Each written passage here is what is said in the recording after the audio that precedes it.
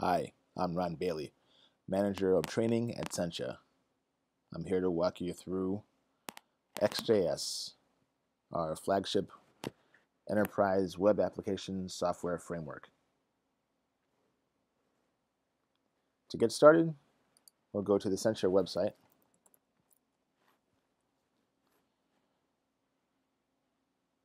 Where I can click on the Resources tab here to find a link to examples that we have of all our components. I'm interested in the XJS examples, so I'll click on View Examples from here. And I have a gallery of options for how one would like to see all the examples of XJS components that we carry.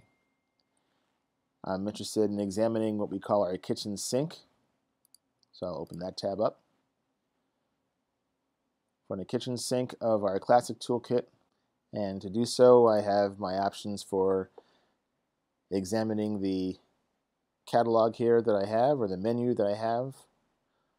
I have my option to examine the menu that I have here for all the components available in the classic toolkit, or I can do a search for a specific component like our row widget in a search field.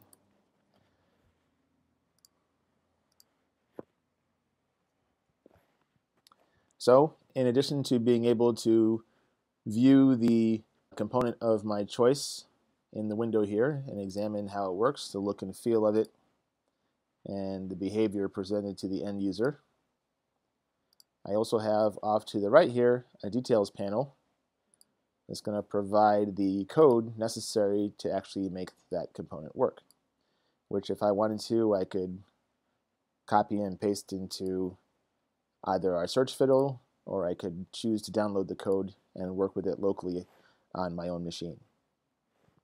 The purpose of a row widget is to allow for every row that I have in my row of records here to have a corresponding grid of data dedicated to it. This would have to be reflected in the nature of the data behind the component, but being able to leverage that means you can have deeply nested data that is structured in such a way that it makes it easily searchable according to the record that you're on.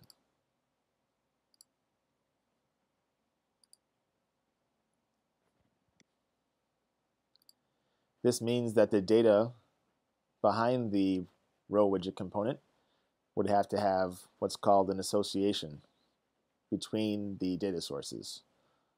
So we have two models here. There's a one-to-many relationship between the nature of the data for the parent grid and the nature of the data for the child grid that would be reflected in whatever the original data source was.